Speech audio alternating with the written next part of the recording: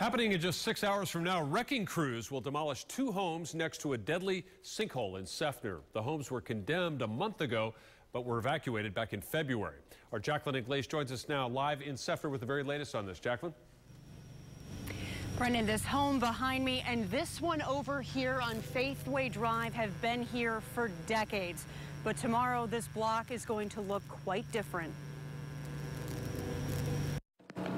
Fenced off, this area on Faithway Drive in Seffner has become a makeshift memorial over the past few months. Honestly, I didn't do any yard work or anything for like 2 months. It's a sight Vicky finds hard to face, one that's drawn spectators and national media after a sinkhole swallowed Jeff Bush alive as he slept in his bed back in February. We still have cars that drive by, stop and take pictures. Crews couldn't recover Bush's body, making this area where his home once stood his final grave. Now, neighbors say they want normalcy back and are hoping the demolition of these 2 homes on either side of the deadly sinkhole will bring it. Officials condemned both places in April. The families who called them home forced out, forced to leave behind their friends, their memories, and most of their belongings. I feel sorry for them and everything.